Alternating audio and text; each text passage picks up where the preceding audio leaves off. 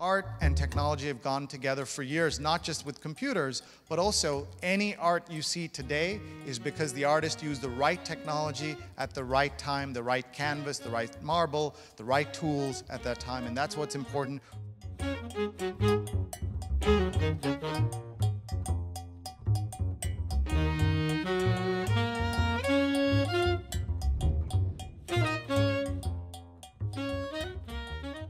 You heard a little bit about what a Chief Digital Officer does at the Met. We work on all kinds of digital forward-facing, audience-facing technologies. I believe the CDO is a transitionary role that won't be around forever because unlike a CTO, a CFO, and CMO, a CDO is likely to be someone that is unnecessary because CEOs are going to be themselves digital and they won't need the strategic advice that a CDO can provide. But I'm hoping that it'll be after I retire from my working career, so that's a different conversation.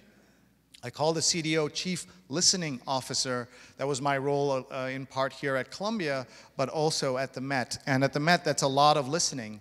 We're the largest tourist attraction in New York, and we have a lot of folks who walk through the building, but also online, and trying to make the connection between both of them is absolutely important.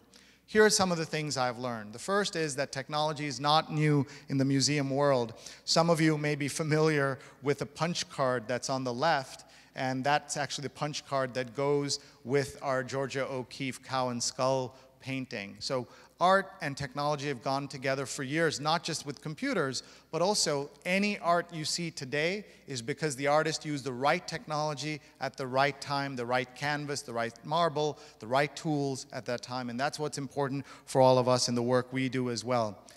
I went back and found the notes from an April 1967 meeting at the Met, a curators meeting, and this talks about a Mr. Watson helping us think about a computer at the Met.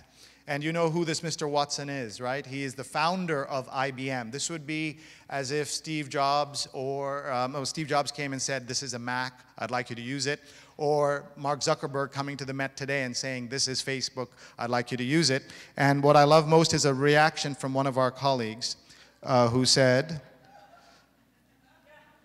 Dr. Blank doubts that a computer would be a time-saving device. And you can go back and kind of see all of this. It's a lot of fun.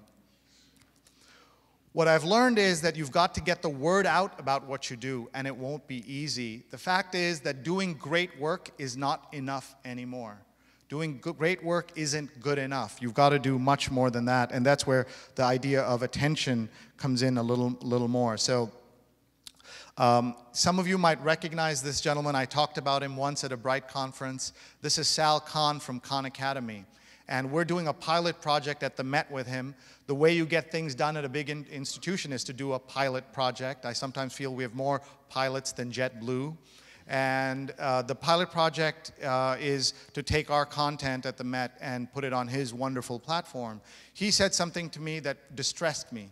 He said that the vast majority of people whose lives I can change tonight, whose kids' lives I can change tonight, have never heard of Khan Academy and will never hear of Khan Academy. And I started to despair because if Sal can't give away his wonderful content, then what about the rest of us who are selling other things? So something for us to kind of ponder. I also learned you never know where good ideas come from. And this is a sentence that you hear followed by someone saying, I learned something from my intern had a great idea. This is actually about our boss, Tom Campbell, who's the director of the Met. And he said, you've got all these people, 6 million people come through the door, we give them free Wi-Fi, we don't collect their email address in any way, so let's start collecting them. And I said, it's a terrible idea. If you do this, very few people will give you the addresses. You'll get 5 addresses, 4 of them will be Mickey Mouse from DonaldDuck.com, something like that. But because it was the boss, we ended up doing this project. The CTO and I, Jeff Spar and I, worked closely together, and we ended up with this very simple form that allows people to skip and connect if they don't want it. The upshot is that in less than, in about 6-7 months, we crossed 100,000 valid, non-duplicate email addresses. So what is the lesson there? That your CDO may not know anything that he's talking about, but also that I was embarrassed about this project. I wouldn't mention this to anybody because all the cool kids in the digital media circles were saying, never ask for anything for when you give out free Wi-Fi. I believe that, by the way, but seeing this in action shows you that be open-minded, and just because your digital guys and gals tell you something doesn't mean it's true. Another thing that I wanted to show you here is that our boss, Tom, is on Instagram. We put him there instead of Twitter, and some people said to me, Sree, you're Mr. Twitter, why did you put him on Instagram? Because there's less drama on Instagram. I believe that unless you're a CEO like Mark Cuban who loves the drama, that is not the place for most CEOs. Most CEOs should be on Instagram where they can really connect with audiences in new and interesting ways without all the hassle. When President Obama announced that he's doing Twitter, personally, I wrote a column, worst idea ever. And I want him to run the country, not be worried about all the social media wars. I've also learned that we have to be smarter about social media. And at the Met, we're on all these different platforms that you're about to see. You can see we're on different social media platforms, but the numbers don't matter is what I've learned also. That you want to be on platforms that make sense for you. The other day I got a note from a curator. LACMA, the great museum out in California, is on Snapchat. When is the Met joining Snapchat? I nearly fainted when I saw that note. But there are things like Snapchat guides for business, if you can believe it. So these things evolve. There's no reason to be first on any of these platforms. Join the platform and it makes sense for you and your audience. Just by looking at this, you can tell that the platform that needs the most work for us is YouTube. We are very, very nascent on YouTube compared to the way people are using YouTube today. And the other thing I've learned is that Facebook is going right after YouTube. You may have noticed that YouTube videos play in a certain size inside Facebook, but things posted natively inside Facebook are much, much larger. And Facebook, as I said, is going after YouTube directly. We've started posting natively onto Facebook, and it has had an enormous impact on the number of views that come up. So it'll be interesting to watch that ride. We learned this dirty secret about social media. Almost everyone will miss almost everything you do until you make a mistake. And that's really important to keep in mind as you're kind of trying to think through all the stuff that you need to get done. What is your social media strategy? We doubled our social media team to 2 people, by the way, at the Met. So people have asked me, what have I achieved at the Met in 18 months? I say very little, about that size. Every exhibition now has a hashtag. And it isn't because I'm some genius. It's because our audience was demanding it. They were standing around tweeting, asking for the hashtag. So that's something also to keep in mind. I love this quote from Erica Anderson, who says, if you're good in real life, you can be great on Twitter. But what about all of you at the BRITE conference? You're not just good in real life, you're great in real life. Well, if you're great in real life, you can be awesome on social media. And if you're, however, bad in real life, you'll be awful on social. And that's something to note. If you want to read these are tips I got from watching Roger Ebert, who I never met. If you go into my slides and click on bit.ly/SreeBert, you will see the lessons that I got from Roger. You'll see here's our Temple of Dendur, and you may not be able to recognize this family here in the corner, but that's the Seinfeld family. And I had never seen the kids grow up, but here they are. And this also tells you how things are changing, where celebrities are taking control of their own images and what they're doing with them online. So that's something that I've noticed. Also noticed that the cultural landscape is shifting faster than any of us think. What this means is that it has an impact, no matter what field you're in, how people are thinking. And I recommend everybody read this thing called Culture Track from LaPlaca Cohen. If you Google it, you'll find it. It's a survey they do every 2 years about the cultural landscape. And what they're saying is that the audience is changing for everything, not just culture, but everything.